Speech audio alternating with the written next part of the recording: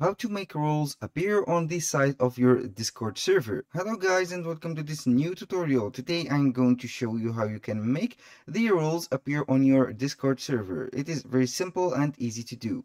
All you have to do is to follow up the tutorial from the beginning till the end and you will be good to go. Now you have to select the first thing, you have to select the servers that you have, for example. And here, as you can see, we have the online roles appearing. This is myself. I am online. These are the bots that are online, obviously.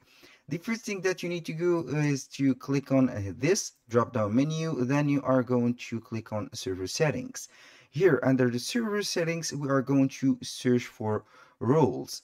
Here I'm going to see the roles. Where's the roles? It is the second thing under the overview. And here we have. Now to put these roles on the side bar or the side menu right here, you are going to simply click or select the role that you want to appear. Then you are clicking on edit.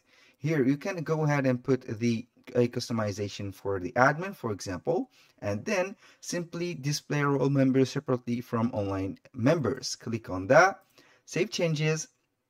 And let's see, this is the role. As you can see here, we have the admin and it is separated from the other online roles. That was all for today's video. Thank you guys for watching and hope to see you soon on the next one.